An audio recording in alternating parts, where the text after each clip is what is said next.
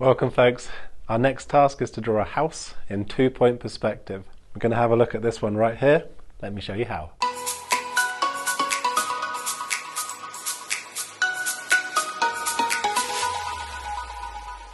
Start with a straight line across the middle of your page and add a dot at each end. These will be your vanishing points. We have 2 of them for this 2-point perspective task. Now drop in a vertical line, and this will be the middle of your drawing, and connect that line to those vanishing points that you drew before.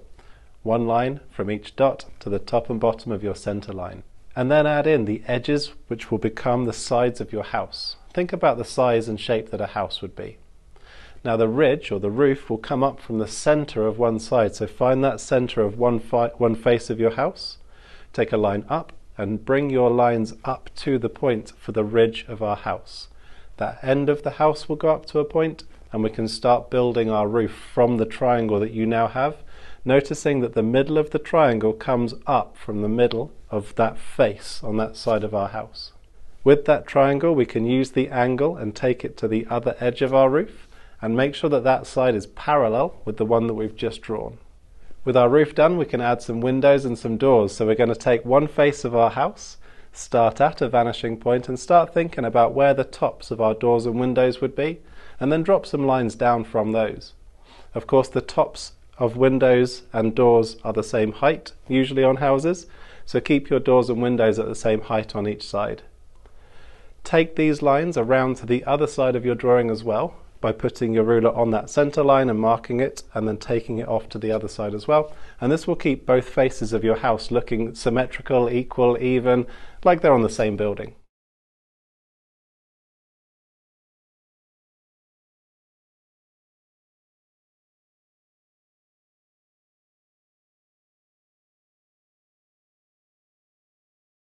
Once you're happy with that shape, we can go over the edge of the house with bold lines.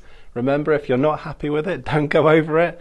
Use these bold lines for the lines that you are completely satisfied with, and be accurate at this time. Keep using those vanishing points. Make sure your ruler goes through those points as you draw these lines.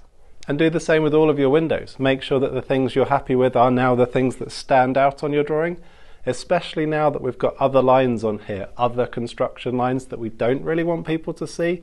Those ones are just there to guide and build our drawing, but now we want people to see these parts of our drawing.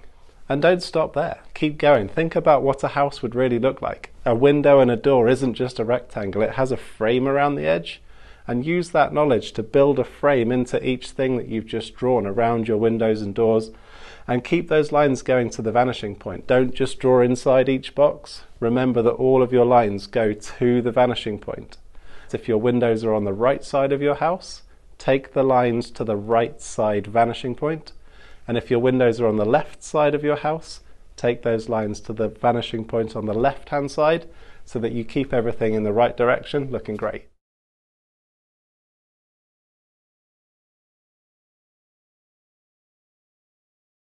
I thought I'd add a path to my doorway, give my house a little bit of a setting. So to do this path, which is on the right side of my house, take the lines through the left-hand vanishing point, switch them over so that they come from the left vanishing point, from the edges of the door outwards, and this will make it look like your path leads up to your door from a distance away, and it will make it feel like you could walk along it and go up to that front door.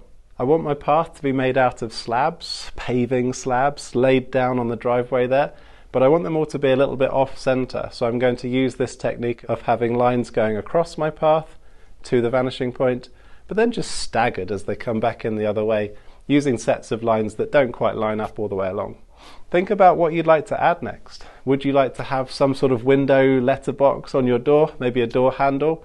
And think about what goes in your windows. What style of windows would you like to have on your house? Do you want to have things that go in the windows, a cross shape perhaps? Do you want them big open spaces? You decide. If you want to add curtains, give it a go. But think about what you'd like to create and have a go at doing that.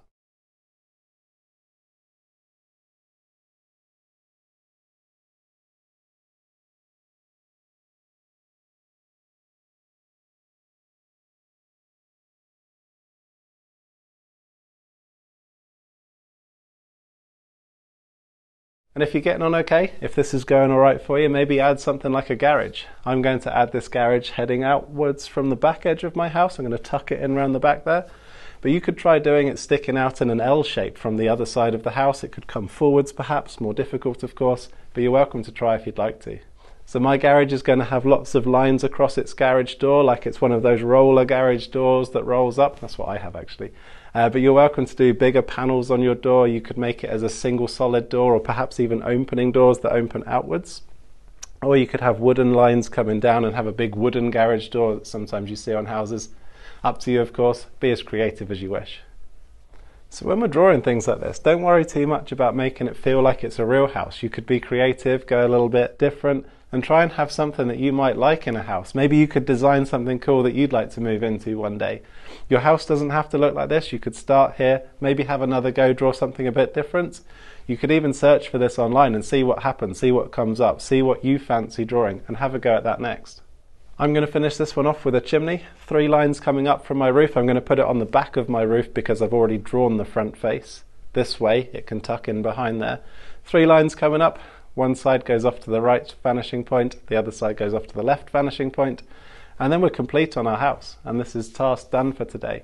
So hopefully your house looks something like this, but of course feel free to be creative and make yours a little bit different, and as always I'd love to see what you've come up with. So thanks for joining me today folks, I hope you enjoyed this one, and I'll see you on the next one.